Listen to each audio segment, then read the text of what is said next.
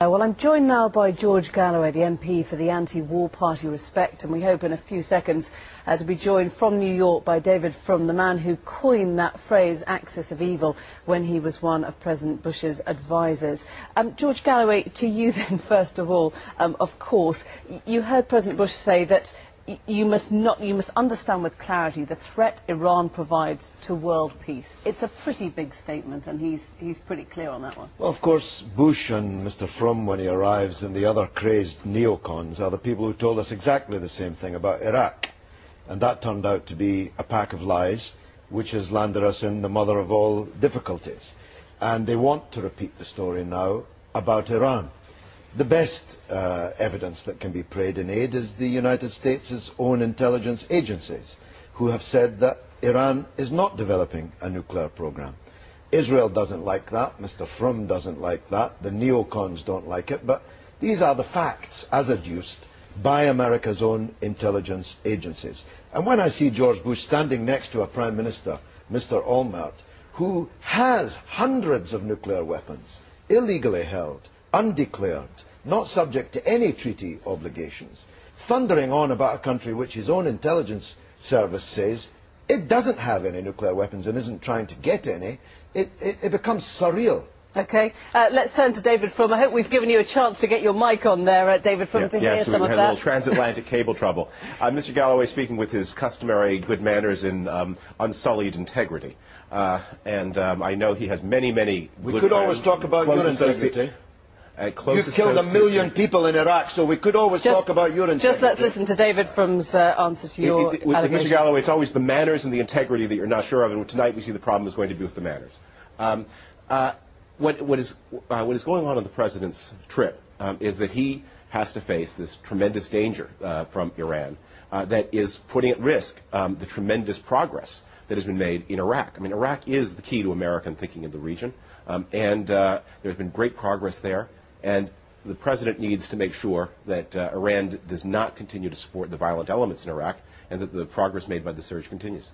You heard Mark Regev there saying that the Iranians were clearly behind the army of Hamas and Hezbollah, supporters of the most nihilistic elements in the region. But these are two guerrilla organizations who are armed with Kalashnikovs, so it doesn't take much to arm them. Israel, on the other hand, is armed with 200 nuclear weapons, and the United States is physically occupying Iraq and sailing its warships off the coast of Iran. So just to clarify, you're not disagreeing with that statement. You think Iran probably is behind the army of these organisations? Well, these people have 40-year-old Kalashnikovs. I know that because I've seen them. I've stood beside them. And your reporters have too. This is a canard. These liars that you're interviewing over the transatlantic cable are the people responsible for telling us the lies about Iraq, which have killed 1 million people. Why do you treat them so seriously and with such veneration? They're proven liars. David Frum, they probably were taken seriously because we pay our own bills. No difference being made in George Galloway's mind between Hezbollah, Hamas and the State of Israel? Well, I mean, his sympathies are notorious, as are, of course, his associates, as are, of course, his business interests. Isn't the point, though, as we heard at the end, that at the moment the US administration is in danger of punishing a state without any evidence whatsoever of nuclear military activity? Well, that's not quite right. The national intelligence estimate said the Iranians had closed down their military nuclear weapons development program. But it also acknowledged that Iran continued to enrich uranium that could be used in this way. And I think one of the things that is a real flaw in the NIE, and one of the things that has raised a lot of concern throughout the world and Europe, has been that it seems a little bit gullible of the U.S. intelligence communities to take the Iranian claims at face value about what they want this uranium for. Well, we can believe the American intelligence, or we can believe the people who told us the lies about Iraq. I mean, how many wars are we going to sleepwalk into? Well, how many wars are we going to allow these crazed neocons, who are, by the way, on the payroll of the Zionist lobby in the United States? He's talking about paying the own bill. I really wouldn't use the word payroll if I were you. This man is a notorious bagman for the Zionist lobby. George Galloway, this is big rhetoric, but if you come back to those specific concerns, for example, that actually some of that the intelligence report was quite gullible.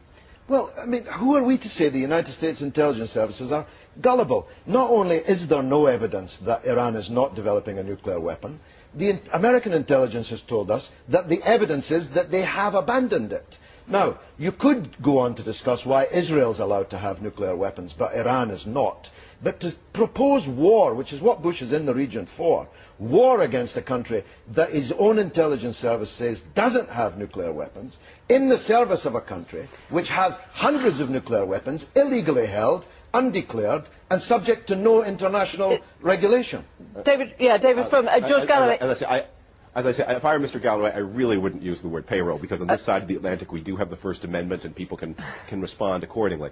But you're welcome anytime. Actually, there is actually very little possibility of a U.S.-Iranian conflict, and that it has been subsiding. And one of the things that is really a fascinating question about the direction of the U.S.-Iran relationship is that since the publication of the NIE, there have been a lot of voices in the United States, including some of those so-called crazed neocons, including myself, who have said the United States should be proposing a more open relationship with Iran, should be proposing now to have direct contacts, precisely in the knowledge that the real impediment to a closer relationship is the Iranians themselves. They profit from this conflict. And when it was only just recently that the head of the Iranian state, the real head of the Iranian state, said that he would not accept any kind of direct connection with the United States. It's important for the United States not to look like the intransigent party here. It is Iran that requires this conflict. In that case, if that is what this is all about, why would President Bush, on his first trip to Israel, on the first day of a Middle East peace process visit, kick off by pointing the finger at Iran and calling it a threat in the past, a threat in the present, and a threat in the future? Why is that conciliatory? They had just buzzed American warships. I mean, one of the things that is a real mystery about Iranian behavior, and you saw this with your own Royal Navy, is at any moment when things look like there might be a promising turn to the Iranian-Western relationship, there is an attack, some kind of violation of international law, some kind of kidnapping has happened to the British, some kind of buzzing of American warships has happened recently in the Gulf that makes it impossible. And even if it's true that we have less to worry about from an Iranian nuclear program than we thought, it doesn't mean there's nothing else to worry about. There's a lot else to worry about. I think there's a point of agreement here. I think that there's very little chance of a United States attack on Iran. George Bush has 300 days to go.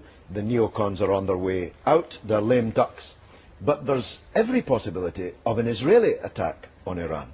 And I suspect that's what's being discussed in Tel Aviv this evening. George Bush and the Israeli government, which itself has hundreds of nuclear weapons, are planning an attack on a country that doesn't have nuclear weapons. That's what's really going on in Tel Aviv, if you ask me. I'm not sure if we'd call that consensus exactly, but on that rare note, we'll leave it there. Gentlemen, thank you both very much.